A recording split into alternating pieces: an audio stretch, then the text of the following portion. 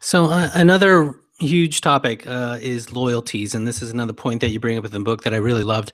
You say that 63% of participants stated that the quality in this particular survey, that the quality of the relationship with their direct manager impacted their level of satisfaction on the job.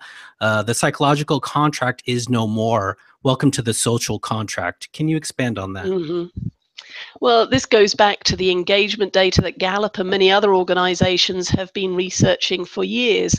And HR professionals know when they do exit interviews that people leave not just for career advancement, but they leave because of a poor quality relationship with their colleagues, a poor quality relationship with their boss, or a poor quality relationship with their customers. And it goes back to our earlier part of the conversation that relationships really matter. Mhm. So when we want loyalty, if we want a highly engaged workforce, posters and trust falls and team building activities, they're not enough. We need to look at the day-to-day interactions of how business gets done so that I feel connected to you.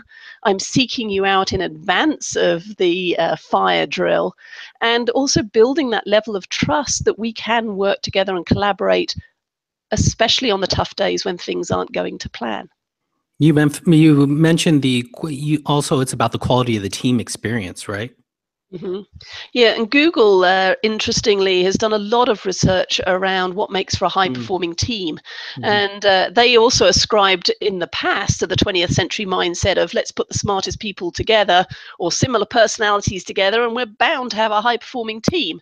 And yet, of course, the reality is no.